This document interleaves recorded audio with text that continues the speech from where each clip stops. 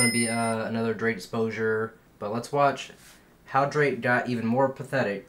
It's gonna be interesting, so let's watch it. Another day passes, the gaping hole that Drake's career is being dug into is still somehow getting deeper.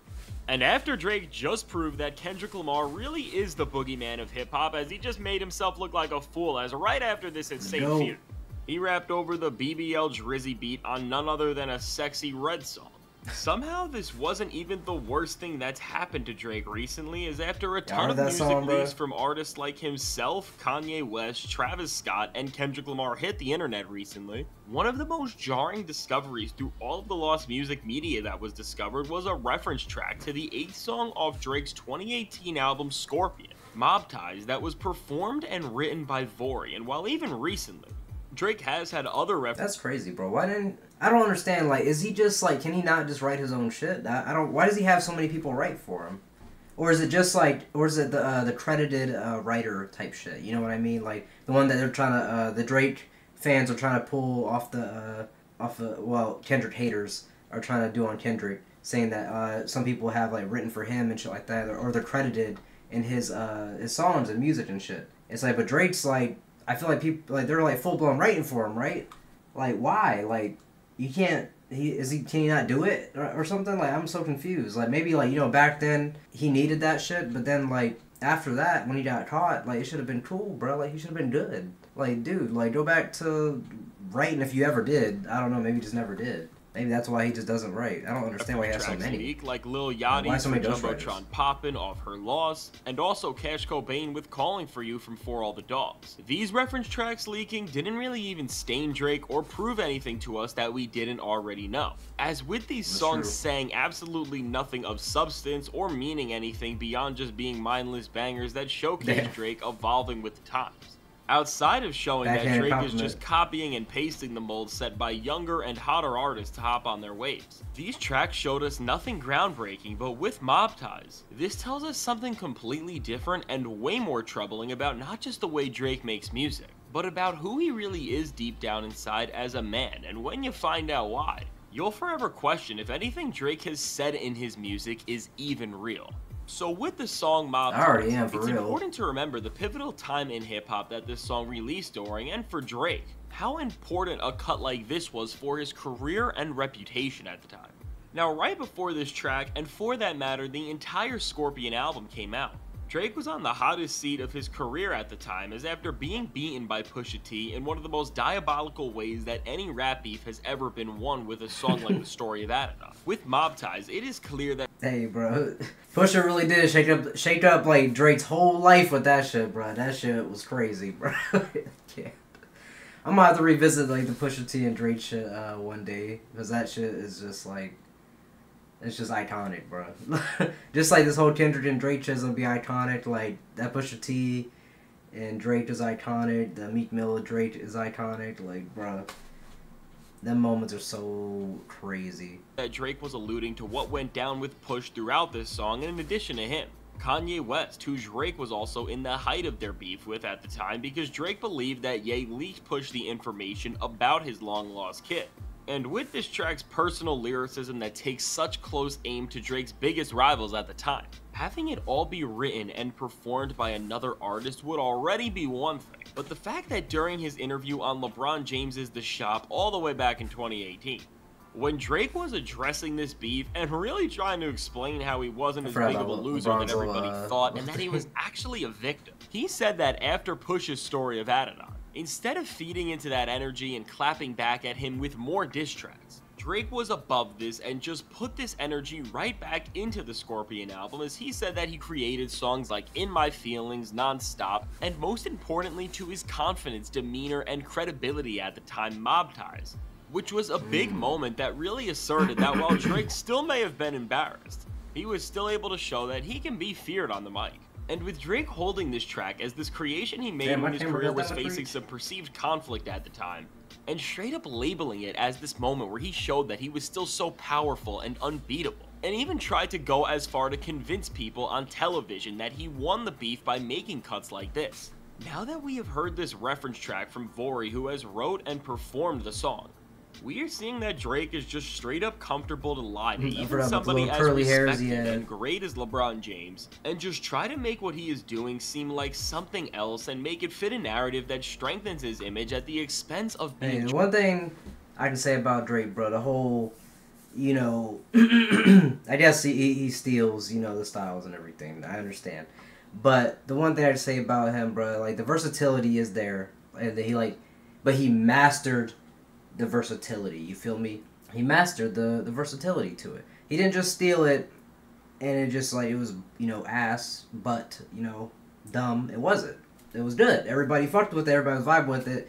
No one cared that he stole it until it's called out, and then everybody cared that he stole it. But you gotta admit, it was fire when it happened. You gotta admit, it was good. Like, it was great eras when it popped off. Whenever he did the little language switches and shit, it was weird. It was funny. It was the weirdest of times. It was the best of times. But you know, he was doing his thing out there, bro. He kept swapping flows and shit, bro. Like, it was crazy, but it's funny. But he did it with, like, his way. But he stole that motherfucker. He stole all the motherfuckers. But still, he did it in their style and his way, though. It was like, it was pretty dope. He took their styles and literally did it his own way, bro. You gotta admit that the boy was creative with it, at least. But let's just say, like, I want to say, like, you know, things should be inspired, though. It doesn't always have to be purely stolen. Like, he could have just got inspired by these people. And, like, but the ones that he purely stole from, obviously, were, like, those artists we talked about when we watched that one video. The last exposed video for Drake. Go check it out. It's on YouTube. Go check it out on my channel. But it talks about some of the artists that he basically stole from, didn't pay. Like, I Love Conan. Like, dude, it's crazy what some of these, like, artists / producers or label handlers, like, do to the artists, bro. Like, they do not respect what they do, bro. It's insane. They, like, say their ideas and shit and then just, like, profit off it and do not pay them at all. Like, Quentin Miller, too. Daylight, too. I haven't talked about him at all, but I think that's how you say his name. But Drake is maybe he really is running a mob type shit. I don't know, of theft. Transparent. And from a moment like this, to even the Hard Part 6 where Drake just gaslighted people for 6 minutes. Because of everything that's coming to light, whether it's the social media user who debunked Drake's story of him setting up Kendrick with the item seen on diss tracks. If you're new here, I do be yapping, this moment right here, where one of Drake's most important songs personally when it came to saving his reputation in his career was not even written by him. Well, I like the visuals. Drake's tendency to not just bend the truth, but completely fabricate situations to try to make his image look better is a recurring pattern from him, and when we see that Drake could even lie about the nature of songs even when his character is being questioned most, it really makes you sit and wonder what else he has lied about that we don't even know. Now, out of all of the Drake songs we have found out were ghostwritten by other artists over the years, this is without a doubt the worst one we have ever gotten, because while songs like 10 Bands or any of the other songs recently are tracks that were made to be bangers and turned down the substance all to be catchy, while Mob Ties does have its catchy moments, it's a pretty personal cut from Drake that was supposed to be letting us into his mind and emotional state in a time where he believed he could not trust anyone in his career, and now, to find out that even with Push revealing his kid, and him and Ye not being in a good place, and overall, just being conflicted on if there are people around him who are leaking out info, to see that even a song like this was not made by him and was simply designed to not just mimic Drake's cadences and vocal pockets, but also what he is feeling within his own head, more than ever just reveals to us that Drake is not an artist, but a brand that even in what seems like his most vulnerable or personal moments, we don't even... Man, like I said before, bro, he's literally the image, and then he's just taken from these artists, man. Like, he's literally, that's all he is, bro. He really is a brand. Like, that's all he is. Drake is the brand. He is the thing that they're trying to push, and I don't know why they all want it in one place or whatever, but they push him as the brand. And he like, takes from all these other artists to, like, push the brand. That's it. That's all it is. Like, these songs that he's, like, not making, bro, it's like Mob Ties, like, dude, some of his best work is not even his work. It's just insane, like, just to realize that. Like, the first time realizing it was already crazy enough, but the fact that he's, like, it's still happening, it's like, you already got caught, he's still doing it, like, when he really doesn't need to. I don't think he does. Like, he could pretty much say anything, like, just like that poopy song or whatever that was made, you pretty much, like, I don't know, like, if he actually, I'm pretty sure it was AI, but he could literally probably do that, and it'd be fine. You know what I mean? It's like, nothing would be wrong with that. It would go just fine. Like, people would still listen to the songs. Like, it would probably be criticized heavily, but people, like, Drake fans would definitely find their way to make it seem like it wasn't a big deal. They'd be like, oh, you know, it's whatever. He's just being funny. He's trolling, blah, blah, blah, blah. That's all the people are going to say. It's so funny how it works. What he's getting across is even real or not. Now, besides the humiliating loss of this beef that Drake has only kept making worse, the most damaging thing that has come out of this feud is that Drake is a straight-up liar who is making up more about his career and the very nature of his music than we ever have thought. And when we consider this, and to put into perspective how Drake doesn't just lie about how personal his music is, but tries to gaslight everyone, from his fans to LeBron James, about how deep and important everything is, how can we even respect him in the same light as other hip-hop greats and overall? In a genre like hip-hop, where authenticity is still one of the most vital factors for any artist to find success, especially as any sort of lyricist or storyteller, how can we give Drake the same respect as other MCs, because he isn't just having other people scribbling about the life he lives? But what this Vori reference track is showing is that other people are flat out thinking as him, and when you try to wear the crown and rap, to be this big of a fraud is just an awful look and should force everyone to reevaluate your place in the hip-hop world if they have not already. So all in all, with another massive dent on Drake's armor, I don't know how many more of these I really don't think it's effective. He just decides to switch things up, or maybe even walk away from rap as a like, no matter how much Drake gets exposed for at least the ghostwriting, like, I feel like the minor thing, you know, minor, I feel like those would that one would get him shut down, like, you know, once it's proven to be true, you know, Millie Bobby Brown and others, you know, if anything, if anything is proven to be true in regards to that, that would shut Drake down, most likely. People will still listen to the music, as I said before, but with the ghostwriters, I don't think it's going to affect him. You call it a dent in his armor, I don't think it really has any effect. You know, at one point in his career, when it first got revealed, it did, but then it turned out no one cared, and here we are now. Years later, he's still doing it. And it's shocking, but it's also not surprising that no one really, you know, gives a fuck. It's like, why would they? It's like, the music is still banging, my nigga. Like, you feel me? It's still good.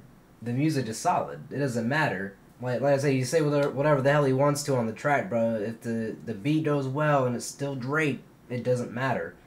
It's gonna be a banger. That's usually how it works. As a whole for a few years, like he has said he wanted to before all this, because with each moment that he acts like a fool or new information releases about him, Drake manages to look worse and worse all the way to now, where he has stained his entire legacy, because who knows, as Drake was around lyricists as young as Kendrick Lamar and J. Cole when he was writing Take Care, and also ghostwriters like Skyzoo. Maybe his entire career has molded in this way, where Drake is more of a character being played that people almost come in and write for like a TV show, as opposed to Drake being his own entity that no matter what, is rapping from an authentic place and telling us a real life story in some shape or form. So let me know, what do you think of this strange Drake story, and how do you think this whole elaborate lie he got caught in doesn't just affect a song like Mob Ties, but his integrity and career as a whole? If this song is ghost-written, do you think even more lyrical Drake cuts like his AM/PM series are handled by other writers too? I can't wait to hear what you have to say. 100%. And if you want to see other rap beefs right alongside Drake vs. Kendrick that have ruined people's rap careers, check out the suggested video. I feel like that song right there that he was crying in with that's the one with Dirk, I'm pretty sure. I feel like that song right there is probably ghost-written too, bruh. Like, just because he's like, damn, I need bars for Dirk. And I know he had to get somebody to write that shit, bro. Like, it's gotta be. Or, like, someone had to write the emotional side, him over here crying and shit. Like, you know, someone had to write that shit in. They probably played into all the memes of him being a baby, simp, all that shit like that. And they probably just, well, I thought a spider was on the roof.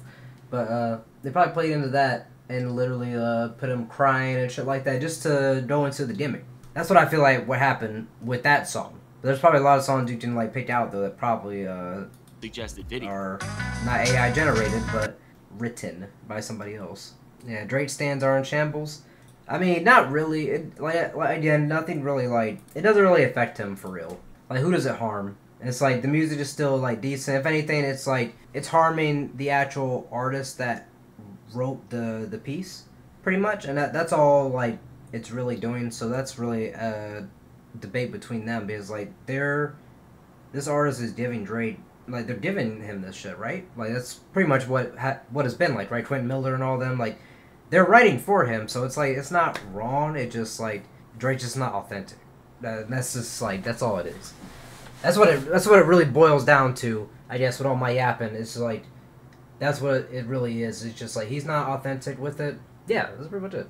I think that's spot on. Like he's just not authentic, and that's why no one really cares. It's just like the shit's good though. It's just it's not him.